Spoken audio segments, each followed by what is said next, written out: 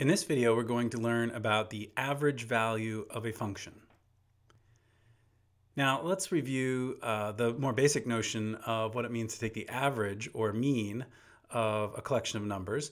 So if you had n numbers, x1 through xn, then we define the average or the mean of this collection to be the quantity 1 over n times the sum of all of these numbers. Or if we use sigma notation, we might say it's 1 over n times sigma k equals 1 to n of x sub k. We often use a bar over a variable name to indicate an average of a collection of numbers, so in this case we might use x bar. Let's just look at a simple example. Suppose you post quiz scores of 70, 75, 80, and 95. Then what's the average quiz score? So what we'll do is we'll add together the 4 quiz scores and then divide by 4. In other words, your average quiz score is 1/4 times the sum of the 4 quiz scores, which in this case turns out to be about 80. So let's look at another example. The high temperatures on Friday and Saturday are 28 and 30. What must the high temperature be on Sunday to yield a 3-day average high of 32 degrees? So let's let the unknown high temperature on Sunday be called T. We'd be looking for a solution to this equation because you'd want to average the 3 high temperatures, 28, 30, and T, the one we don't know yet, take that average, and then we want the average to equal 32. Well, if you work this out, you find out that the high temperature on Sunday had better be 38 for the 3-day high temperature to be 32. All right, let's look at a more graphical example. What is the average height of this collection of rectangles? So the heights are 3.6, 4, and 2. Well, the average height is clearly going to be what you get by adding these 3 heights and dividing by 3. In that case, it's 3.2. Now, we want to explore this example a little further to see some geometric meaning and what an average really is. So if we take a copy of these 3 rectangles over here, we'll notice that the average is exactly what you get if you were to sort of redistribute all the heights evenly across the 3 rectangles. You would get 3 rectangles, all of which have height 3.2. So that notion, that sort of redistributed height, that's going to come in handy for what we're about to see when we try to find out what we mean by the average value of a function on an interval. So here we go. Let's set the stage. Suppose f is a continuous function defined on the closed interval a to b. Our goal is to make sense of the idea of the average value of f on the interval. So let's get a quick graph of our function. So we've assumed it's continuous, and actually for this derivation we're going to assume that the function's non-negative. We're going to assume that the graph lies totally above the horizontal axis. Now if you choose an x in the interval from a to b, then you get a function value. And we can think of this function value as representing a height. So when we look for an average value of a function, in this context, at least when the function value is non-negative, we can imagine that we're finding an average height of the graph. Let's keep that in mind as we work our way through derivation A, or what we might call the wave tank derivation. We're going to imagine that our function defines the top of a wave inside of a tank. And what we're going to do is we're going to let that water settle down.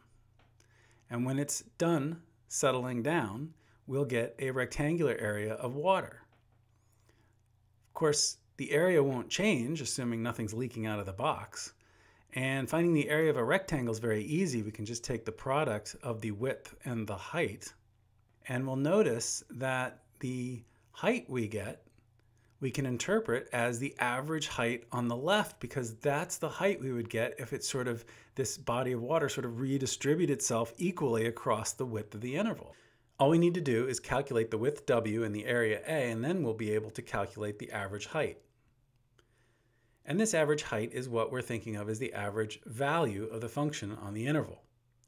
Now, the value of w, the width, is simply b minus a. It's the width of the interval. And the value of a we can actually calculate because we know that the definite integral gives us signed area.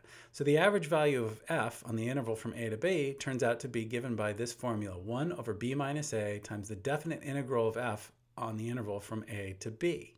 And that is indeed what the definition of average value of a function on an interval is defined to be. Please note that this wave tank derivation is intuitively compelling, but it's got a problem, and that is that the function value really had to be non-negative for us to literally see the function graph as a wave top. It's not going to make much sense when the function value is negative. So what we'd really like to do is come up with a different derivation that leads to the same place, but is a little more rigorous. And that's going to lead us to derivation B through Riemann sums. So let's take our function to have negative values in this case. So given an x in the right place, our function value could be negative. And you can see then that it is not very clear what you would mean if you tried to describe this as the profile of a wave that needed to even out, because signed area is a tricky thing to imagine. Certainly it's harder to imagine what you might mean by the profile of a wave in this situation, so we're going to have to come up with a different way of handling our definition of average value in this case. We're going to need a different sort of motivation. So let's try this. Let's break the interval into some number of pieces, in this case 6 pieces, and then we'll take the midpoint of each of those 6 sub-intervals, and we'll sample the function value at each of those 6 locations.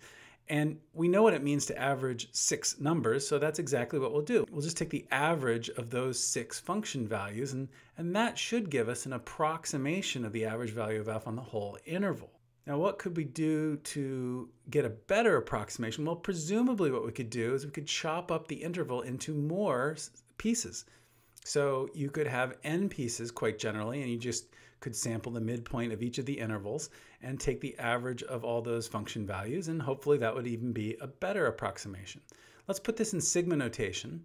So we're going to have this being an approximation for what we're thinking of as the average value of f on the whole interval. So we're sort of sampling equally by subdividing the interval from a to b into equal subdivisions and then picking the midpoint from each of those subintervals and sampling the function value at each of those locations.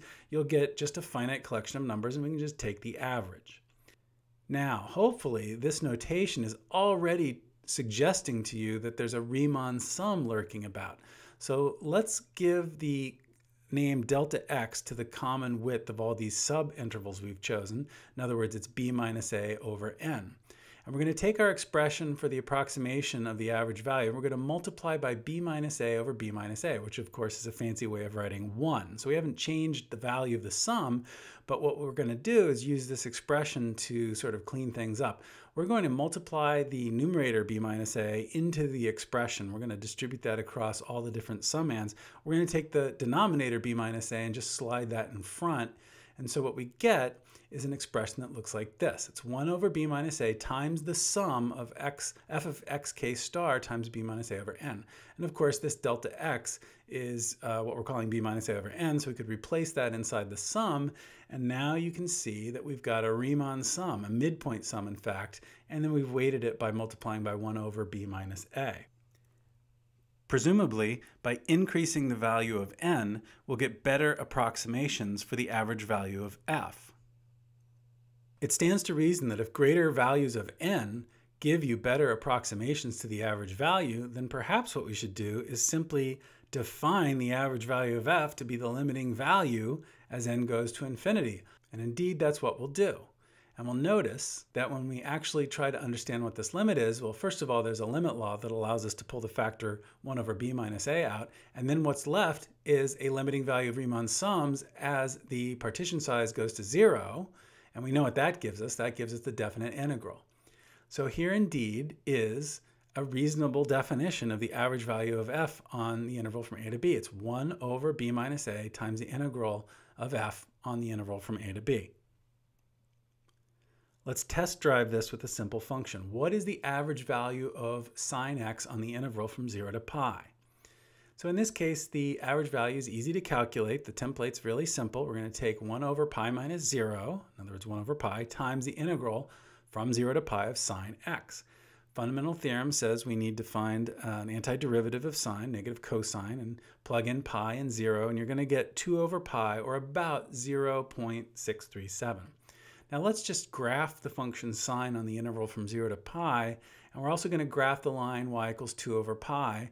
And we're going to notice that our wave tank interpretation seems to be reasonable, because if you let this water redistribute, the claim is that it should redistribute into this position. And I think that's reasonable. The amount of water that would be peaking up above the red line fills in what shows up below the red line on that interval from 0 to pi, and it looks pretty reasonable.